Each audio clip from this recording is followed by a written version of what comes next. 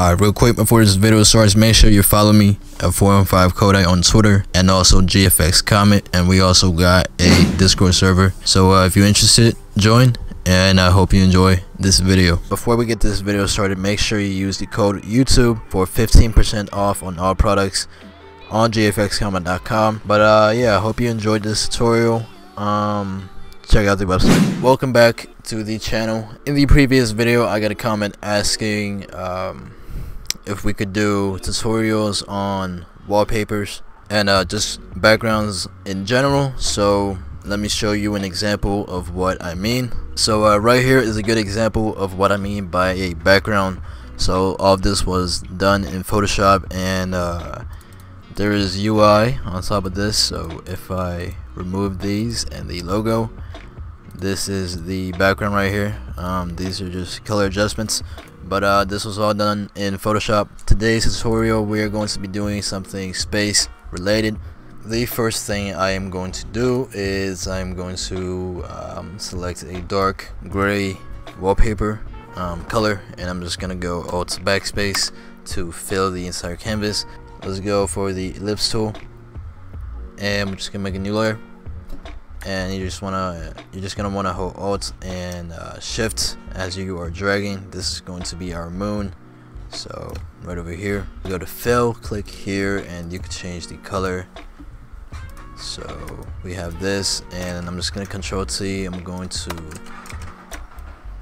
resize it just a little bit. I'm going to leave it up here. And now what we're gonna do is we're gonna use our pen tool, make a new layer, hold Alt, go in between, and when you see this icon, you just want to click. So when you click, it will clip this into the ellipse layer.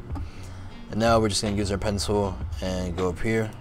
We're just gonna click, and on the second click, you want to drag. So click and hold, just like that. And we're just gonna go around.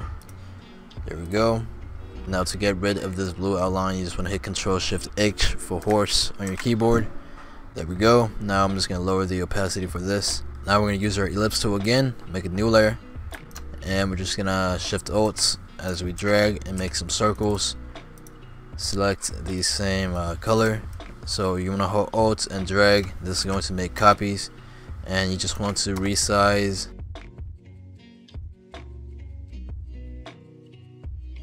Something like this, and this one.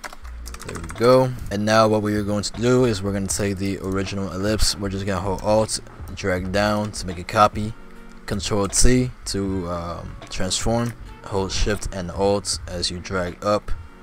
We're going to change this color to white, complete white. We're just going to lower the opacity. Now I'm going to right click and go into blending options. I'm going to go to drop shadow, distance all the way down. I'm going to turn this up just so I can see for now. And if you see the shadow in the background, as you can see, so I'm gonna have that, and I am just going to lower the opacity to 30.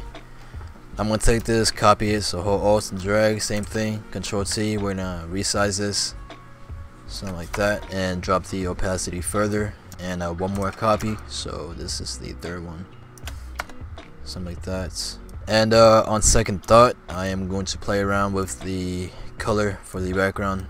Let's see if we could choose a better color.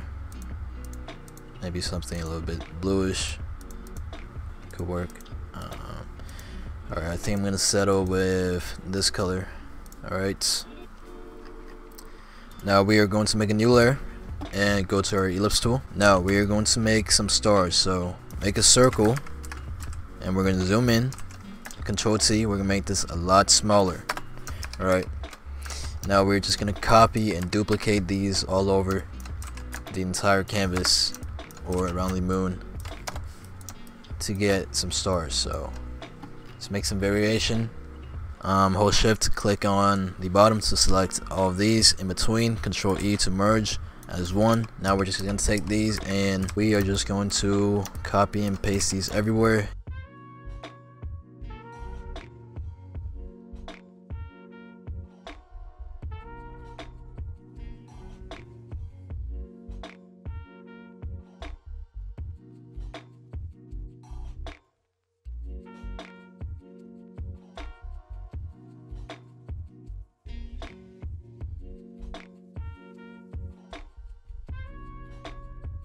And I think that's good. And now I'm going to do the same thing, except now I'm gonna fill in some of these empty spaces, because you can see the shape is repeated, so you just want to fill in some spaces, something basic like this.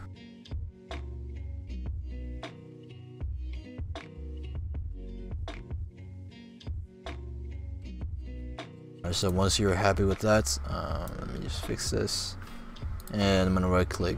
These are the rings, these are the glow around the moon, so I'm gonna just color them so it's easy to tell. But hold shift, click on the bottom layer of the stars, Control E, and now what we're gonna do is we're gonna make a new layer, ellipse tool once again, but this time we're going to make a shape around this size. We're gonna copy it, Control J, and this time we're gonna go to filter, blur, go to motion blur, hit rasterize, and we're gonna zoom in, select an angle, so around here, something like this, and hit OK. Use your eraser tool, and we're just gonna erase this side. So let me turn this up, something like that. And we could also use our eraser tool to just kind of fade away the tail of this. So with this right here, we can merge it and just copy and paste. And now we can make a new layer above everything. Use our brush tool right over here, and I'm gonna have it on white. I could just paint over this right here, just one click should be enough. Overlay, you can see the difference. Copy it again, one more time. This time I have it on normal. So now with this, we could rasterize the layer style for the background, and let's make a copy. Control J, go in here, go to gradient overlay, and from here let's select an angle, and we're just gonna try something interesting. So let's go overlay, and there we go. And here we can select some of our colors. I don't like that. I'm gonna try this side. Alright, that's looking a lot better. There we go. And now for some final adjustments, we're gonna take everything, hold shift, click on the bottom, Control G to group, Control J to copy, Control E to flatten, hide this one, and here's what we got. We're gonna Control J for one more copy. We're gonna go up to filter, camera raw filter, wait for this to load, and we're just going to mess with the settings.